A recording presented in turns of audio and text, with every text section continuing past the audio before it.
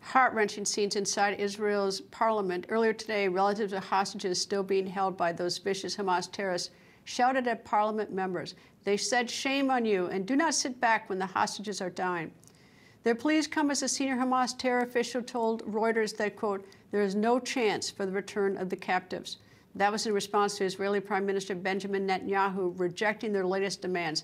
The Prime Minister said, quote, "In exchange for the release of our hostages, Hamas demands the end of the war, the withdrawal of our forces from Gaza, the release of all the murderers, rapists, leaving Hamas intact. I reject outright the terms of surrender," end quote.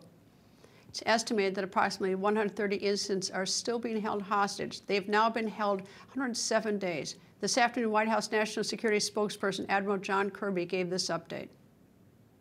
There are ongoing, serious, sober discussions with our partners and our counterparts to try to get another hostage deal in place. I wish I could stand here, John, and tell you that, you know, I can announce it today or we're going to do it tomorrow.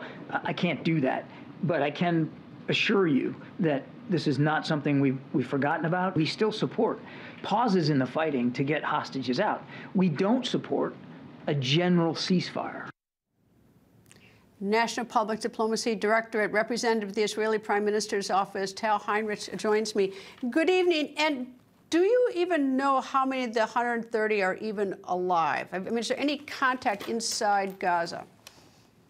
Greta, thank you for having me on. We believe that more than 100 hostages who are still being held for 108 days now in Gaza by these brutal terrorists are still alive. 136 are in Gaza. We will do everything in our powers to get back all of them. Now, the Prime Minister has met earlier in the day with some families, some representatives of the families of these hostages, and he promised them that the government is pursuing every possible avenue to bring about the release of more hostages. We know that the only thing that works against these terrorists is pressure, pressure, and more pressure. So we will continue to hit Hamas terrorists hard and do what is possible to try to create the conditions for another framework that will see the release of more hostages. Well, I have no doubt that the Prime Minister is doing everything he can. I've been to Israel.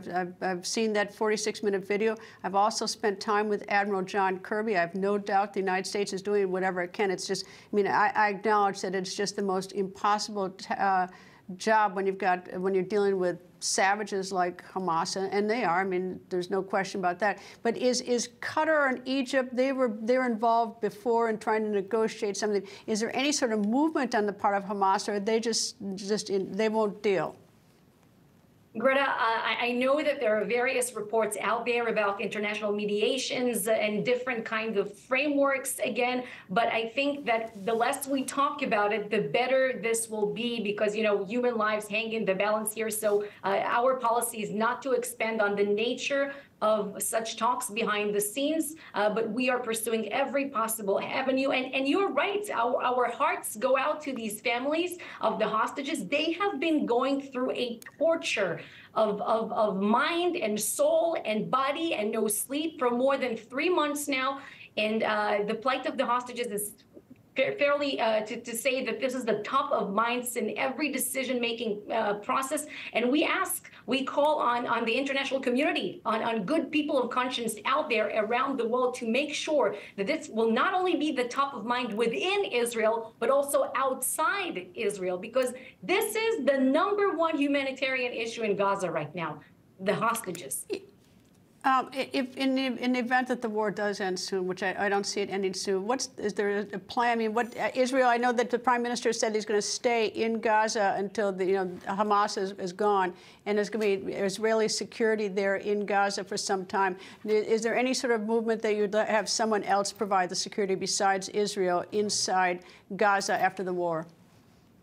Greta, we say that after Hamas is eliminated, we want to make sure that Gaza is demilitarized and that the Palestinian society, not only in Gaza, is de-radicalized. If we want to have a better hope for the future in the region, these are the two conditions that Israel is going to insist about, and therefore the Prime Minister has said that Israel will have to retain, to remain in some security responsibility over the Gaza Strip. But definitely we are discussing different contingencies with our partners. We consult with partners, we take advice from partners, and we share concerns.